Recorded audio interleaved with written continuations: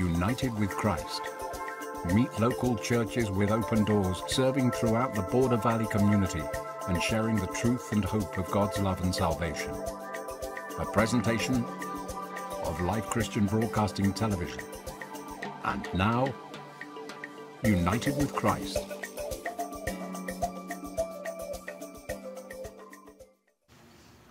Good morning. My name is Jack Berg, and I'm pastor at Sun Valley Baptist Church. We're located at 9901 McCombs out in northeast El Paso. We're only 11 minutes from the east side. We're 15 minutes from the west side, and we'd love to have you join us some Sunday. My wife helps me in the ministry and is a leader in the ministry. Her name is Josie. Of course, today she's being a grandma to two kids who are online schooling, and she's helping them out today. But ordinarily, she's there, and she leads a women's group and a Bible study that we have. We also have a Christian school there. That Christian school is called Northeast Christian Academy. It's also better probably known as NECA, and we have been around since 1977. We're growing this year at a fantastic rate, especially in the younger grades as people find out about the online learning. And if you'd like more information on the church, on the times, you can look on our website, you can look on Facebook, we're on both, or you can call the church and school and they'll be glad to give you all the times. But we do have face-to-face services at 9:45 for Sunday school, at 11 for church, Sunday night at 6:30, Wednesday night at 7 o'clock, and we are all face-to-face as well as the school classes are being taught face-to-face. And we have not had a problem with COVID. We have been very careful, and we appreciate those who helped us and been very good to us during this time. But I may ask, again, we would love to have you visit with us. Last time we were looking at the 70th week of Daniel, and we came to a point in the slides that you can see that on that presentation that the day of the Lord begins after the sixth seal is broken in Revelation. Now that's a seal that's sealed with seven, that is closed with seven seals. It actually represents the title deed to the earth. And of course, at this point, that title deed, in some respects, belongs to Satan. But Christ is going to take it back. But in that process, as he takes it back, there's some terrible things that occur on the earth. I know that many people believe we have a pre-tribulation rapture. But along with that pre-tribulation, you have to answer some questions. Because in Thessalonians, we're told that before that 7 year can start, the man of sin and the apostasy of the church and those around it must occur. Elijah must return. And I think Elijah and Enoch both are there, and they do their work when those first four seals are opened. Elijah and Enoch are there to prophesy to the middle of the 7 year period of the 70th week of Daniel. It's been so many years of saying the tribulation period, it's hard to get rid of it. But it's not all the tribulation period. There is a part, it says cut short on top of it. There is a part underneath it that says the tribulation. Scripture, it says the great tribulation. It's a short time. I know when it begins. I can tell you it begins at the beginning of the midpoint. When the midpoint occurs at 7 years, 1,260 days. And by the way, those are prophetic years and days that are used here. They're lined up more with the Jewish calendar than they are with ours. So it's 1,260 days or 3.5 years. And there, that's a period of Satan trying to destroy the Jews and Christians. He is trying to make God break his promise. I know that Daniel 2, Daniel 7, both say that Christians, believing Jews and Christians will come into submission underneath the Antichrist. That's a horrible thought. And that's also the period it says we will have the 666 number that everybody looks around to find. Don't try and put that in English, it doesn't work. It only works in Greek or Hebrew. But the big point there is that time frame is Satan's wrath at us, at Christians and Jews, to destroy us. He wants to show that God can't keep his promises on earth. And God is going to allow us to get into a position where there's no one that we can turn to except him. Then he comes to us, and first off, he raptures us out as he begins the wrath of God. And the day of the Lord begins to tell the world, hey, I'm going to remake it, and I'm going to destroy Satan and his period. Let me run very quickly through this. There's one thing that's different on this slide. This slide shows a period of silence. That silence in heaven is right before the wrath of God starts. And when that wrath begins, it says right before it, there's a half-hour silence in heaven. That's the way of saying this is such a period that we're going to come into, and it's so terrible, so hard that there is a silence like there would be if somebody had announced suddenly that something terrible was going to happen, and people don't know what to say, and they just sit in silence. It's going to be the same way here. In that period of silence indicates that God's day of the Lord, or his wrath, is about to start. Now remember, we're gone. Christians are gone out of this. They're not a part of it. There's 7 trumpets, though, that begin at the end of that half-hour period. And those 7 trumpets begin to tell us certain things, and each one involves itself with the part of the wrath of God. I don't know some places where we have meteors. How God does it, I don't know. But I know that we see some things that occurred during the time of the Exodus will occur again, things like those will occur again in that day of the Lord. Along with that will come, meaning it's all God's wrath. When that 7th trumpet is gone and that blowing, and that's at the end of the 7-year period, Satan is taken and he's locked up. We also see the 7 bowls of wrath that are poured out on the earth. And those are done during a period that's listed in Daniel chapter 12, that's listed, it's not listed anywhere else. I might point out one thing to you, if you can turn to Daniel 12, so that I can just show you something that I think just tremendous in its prophetic view, and also in how accurate God is.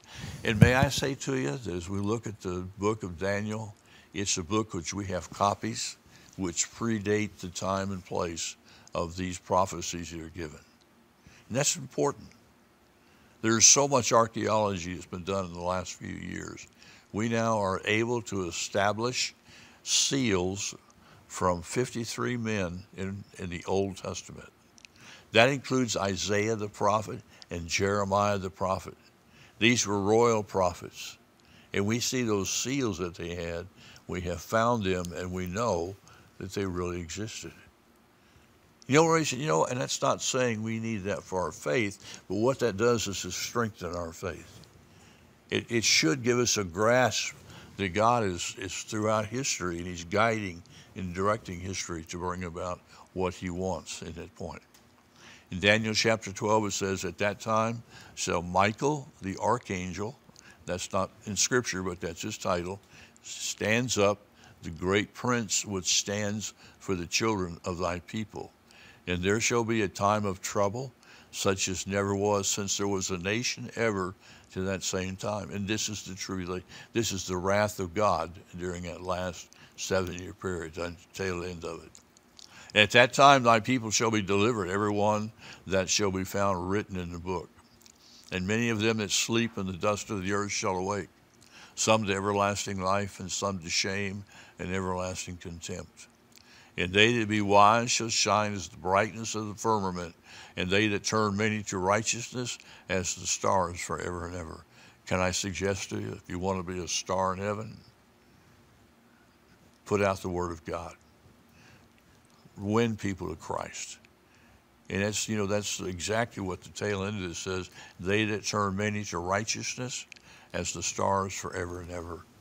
This is a faith that is given by God, but it's a faith that's meant to be alive And it's meant to be something which touches lives and changes hearts.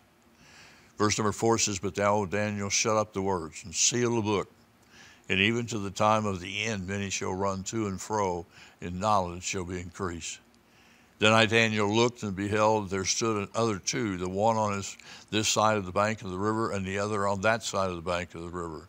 And one said to the man clothed in fine linen, which was upon the waters of the river, "How long shall it be to the end of these wonders?" And I heard the man clothed in linen, which was upon the waters of the river, when he held up his right hand and his left hand into heaven, and swore by him that liveth forever, that it shall be for a time, times and a half. That means 7 years in prophetic terms. And when he shall have accomplished to scatter the power of the holy people, all these things shall be finished. And I heard, but I understood not, then said, "O my Lord, what shall be the end of these things?" And he said, "Go thy way, Daniel, for thy words are closed up and sealed until the time of the end. Many shall be purified and made white and tried, but the wicked shall do wickedly, and none of the wicked shall understand, but the wise shall understand. And from that time that the daily sacrifice shall be taken away, and the abomination that maketh desolate set up, there shall be 1,290 days. He is setting now in Jerusalem. And he said the abomination of desolation is there. Christ uses this verse in Matthew chapter 24 to say, this is the beginning. This is that green arrow that's in the middle. It separates everything here. It begins to a period first against us and then against the Antichrist. But go thy way till the end be, and for thou shalt rest and stand in thy lot at the end of days. You know, if you've looked very carefully, there's actually 75 days that are given here that are not accounted for anywhere in Scripture. But they have to be important. They have to be very important. And what's interesting is we have some of the feasts. I know that the station here is doing the holy days with the temple here. And you know, it's kind of interesting and maybe well worth your watching to get to the meaning of it. But at the end of it, we have the Feast of Tabernacles. And from the Feast of Tabernacles, it's exactly 75 days to a feast that's called Hanukkah. Now, Hanukkah is not listed as a biblical feast. You know, a lot of people say it can't be Hanukkah. Christ used Hanukkah, though, or the Feast of Dedication, Feast of Lights. It's used both terms in Scripture. And it tells us that 75 days is a time frame in there when God is cleansing the earth. It's exactly 75 days from Tabernacle to Hanukkah. And Hanukkah deals with a miracle which occurred between the Old and New Testament, which occurred when the oil for the menorah that should have lasted for a day instead lasts for 7 days. It was a miracle. God supplied it and did it, and that's why it's called the Feast of Dedication of the Temple or the Feast of Lights. And it's a great time to be in Israel. It really is. Many people say they don't like it because they think that they get gifts on 7 nights. That's not true, even though some do get that. But you know what's important here is what are the disciples asking? They're on the Mount of Olives. They're sitting there looking at the temple. And you know what they're saying and asking is, hey, Lord, what is the sign of your coming? Not signs. The sign of your coming is singular. So they're asking for something that's in particular, the sign of the Son. And they need the Son of God. They need to see this and understand it. And Christ gives it to them. Oh, he leaves out a great deal until the book of Revelation is written. Although Thessalonians and several other places sure give us some hints. But Mark chapter 13, verse number 4 says, what shall be the sign when all these things shall be fulfilled? Matthew 24:30, then shall appear the sign of the Son of Man in heaven. Verse 29 tells when immediately after the tribulation of those days, the sun and the moon are dark and the stars fall. Think about that for a minute. what that means. You ever been in a cavern when they shut the lights off and you can't see anything? You can put your hands in front of your face and you can't see anything.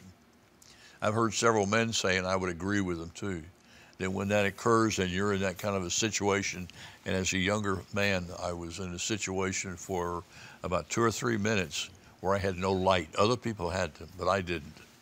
And I suddenly found myself in a position of being in a cave. I wasn't familiar with it.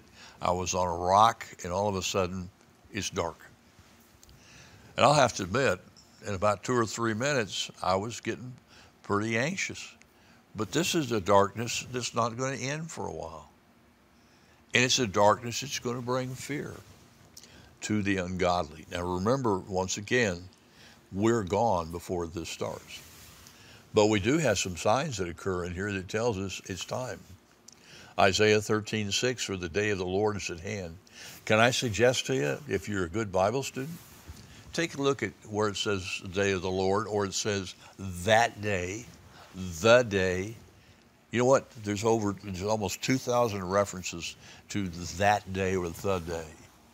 You know, if we say that in English, that means we're looking for a given day. The same thing's true in Hebrew.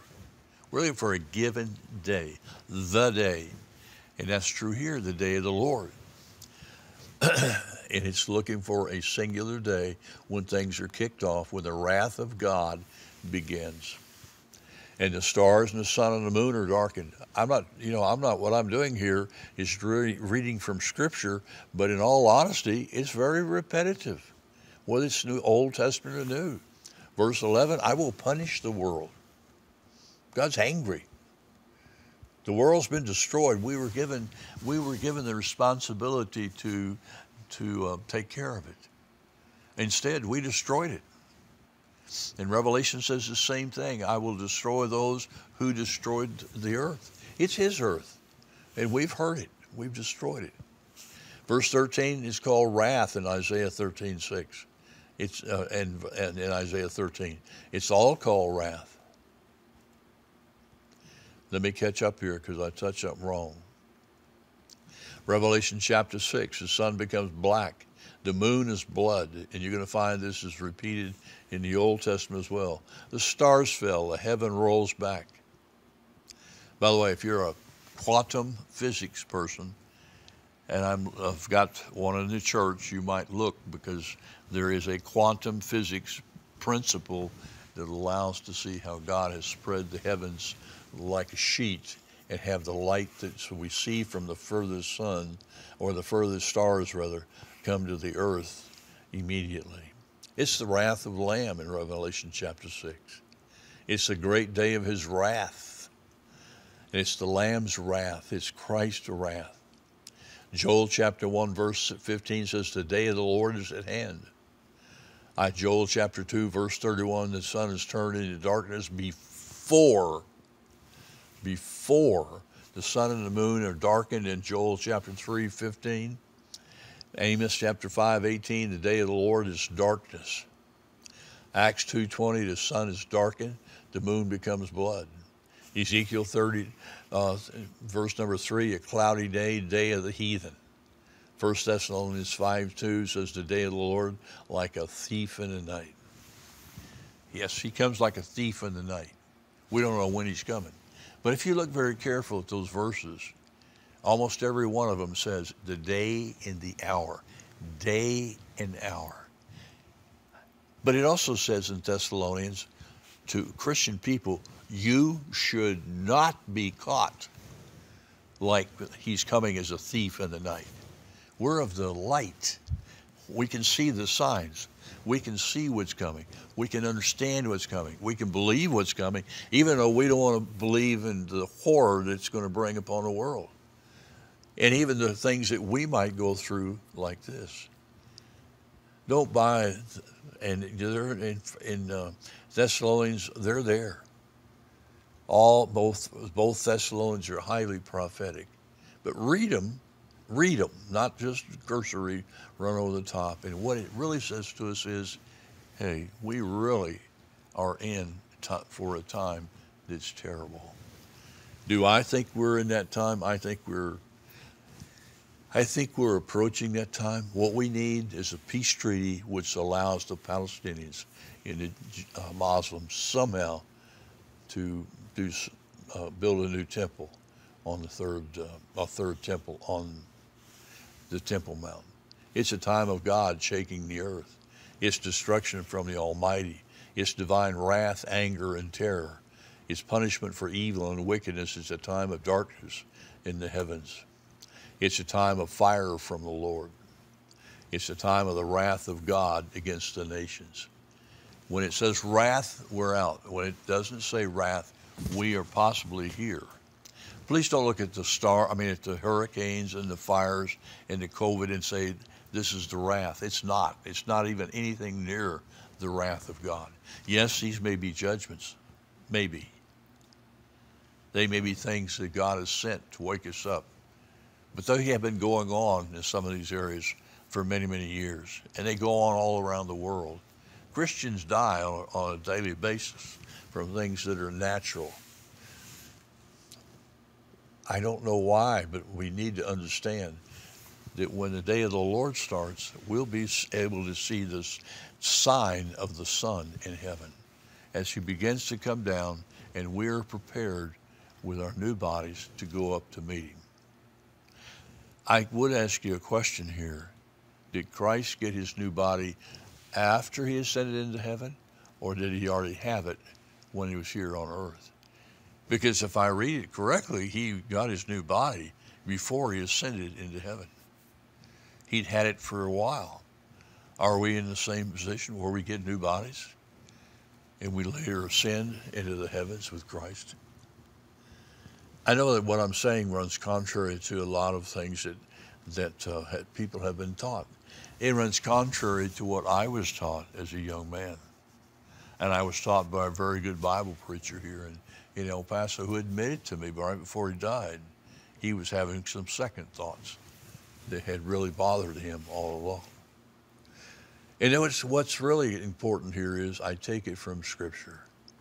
You know, on Wednesday nights, we do prophecy at the church. You're more than welcome to be there. If you have questions, I'd be more than happy to answer those questions. And more than happy to sit down and show you things in Scripture. I know here it seems like we're so short and we're pushed, and we are. However, there are things that we can help you and deal with and answer your questions that would help you to see what the truth is. And I think the truth is what we call pre-wrath is going to be the answer. It fits with the chronology of Scripture. It fits with everything that we see in Scripture. We see God shaking the earth. We see the destruction from the Almighty. We're not here. But also it says we will fight the Antichrist. You know, the early church, every early church father believed we would see the Antichrist. The church would see the Antichrist. And we would fight the Antichrist. Revelation 19, I think it is, says, again, we'll fight the Antichrist. And we'll lose. We'll be in submission to him. And I know for a lot of people that's not the message we want to hear. I'd rather, just like you do, I would rather have the scene where I'm taken off before it all starts. And I wish I could tell you that, but I think as we look in Scripture, it's simply not true. And we need to be aware of what's coming on. And I think that's one of the things that's hard. And I think Scripture was designed and meant for the average man to be able to read it, to be able to deal with it, and be able to learn from it in a way that he doesn't need to be a Greek scholar. And I say that because Revelation chapter 6, verse 17 says the great day of his wrath. It's not 7 years long. It's a shorter period, but it's a terrible period. And I know a lot of people would say, well, if you know the Greek, you would see this as an action that has already started. But I've got a dozen other Greek scholars who say something entirely different. If I take it for what it says, and I think the translation is good, and it's the same in almost every single translation we have, it says the great day of his wrath, of the Lamb's wrath has come. It always starts with the same signs. always starts with the same signs. There's no mocking or scorning of God on this day. They call for the rocks to fall on them. What's significant is they do not turn to God, even when Elijah comes to preach to them. And Elijah and Enoch, I think, have been preaching to them all along. People would tell me, you know what? You cannot have the church working with Israel. The two cannot exist side by side. They have existed side by side formally from May the 7th, 1948 on. But they were already working together before then. There were many Christian Zionists, and they were working with the nation of Israel before it's actually officially declared a nation of Israel. And then when it was, they worked with it hand in hand. Today, the greatest ally that Israel has is a Christian nation. I'm using that term really broadly. We need to return to be a Christian nation. And we do have an election coming up, which I think is vital and important for us to be a part of. And I think when Elijah comes back again, they're not going to respond to him. Malachi chapter 4, verse number 1. Malachi is the last book in the Old Testament. Malachi chapter 4 says he must be here. He must come back before the great day of the Lord. He must come back. There are things which must happen for the rapture, if you are pre-trib. And yet, I cannot do that. You know what really counts? All these things, we can look at them and say, and I have people who have told me, look, I don't want to hear this. This scares me. It frightens me. That's what it's meant to do. It's supposed to scare you. It scares me. And it scares me because I really don't want to go through it. I'm 79 years old. It's going to be hard for me to survive that period. Reality of it is, though, I can look beyond that period, and there's a light, a great light at the end of the tunnel in this case. And it's a light which will shine forever because it's the light of Christ. It will be the light that will shine on us in the New Jerusalem or in heaven. No sun, just no heat, just beautiful days, day after day. Ones that are perfect and ones that we can look at and say, this really is more than I expected. And it's life eternal. Please consider yourself and your actions, or consider your standing before God. Please do that. We thank you for coming and being with us today, and perhaps we'll have time in the future.